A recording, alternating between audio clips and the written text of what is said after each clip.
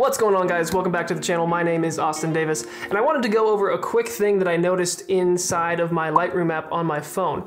I'm assuming this came with a recent update. It might come to my iPad, it might come to the desktop version as well. So far, I can only see it within my mobile app for Lightroom, and it might have been there for a really long time, but I haven't really seen any videos on it out there at all, so I just wanted to make a quick one going over this fun little feature for you guys. So let's go ahead and dive into Lightroom for mobile. Okay, so once you're in the app, go about your business as usual. Edit your photos like you would up until the point where you're going to export.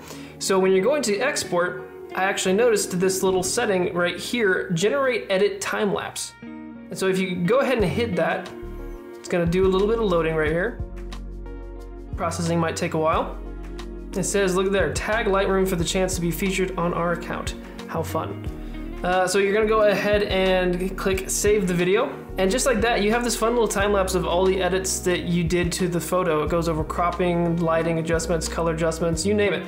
And then it basically just wraps it up with a final image. It is a little bit quick for me, and it kind of goes through it. So you can probably bring this into Premiere, and I'm gonna try to do that now and actually just make it a little bit nicer to post online. You can definitely post this as is, but it's a really good starting point if you wanted to make it just a little bit nicer, maybe a little bit more fluid with the edit. So let's go ahead and do that now. Let's bring this into Premiere Pro and see if we can't touch this up just a little bit. And there you go. I wanted to go ahead and remove the Lightroom logo from the ending. I also wanted to drag out that final reveal of the photo at the end. So really didn't have to do much to the edit to make it a little bit more pleasing for me, at least.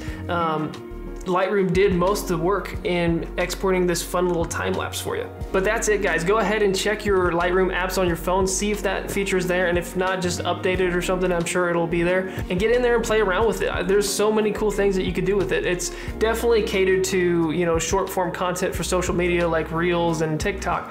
But it is pretty cool that they go ahead and throw that feature on there. And especially with some more in-depth edits, like that photo that I used as an example was pretty simple. It was a pretty simple edit. With some pretty cool edits, I bet you'd get a pretty cool little time lapse. But that's it for this video, guys. Thanks so much for watching. I hope you got some value out of spending your time with me today. Now get out there, create something, and I'll see you in the next one.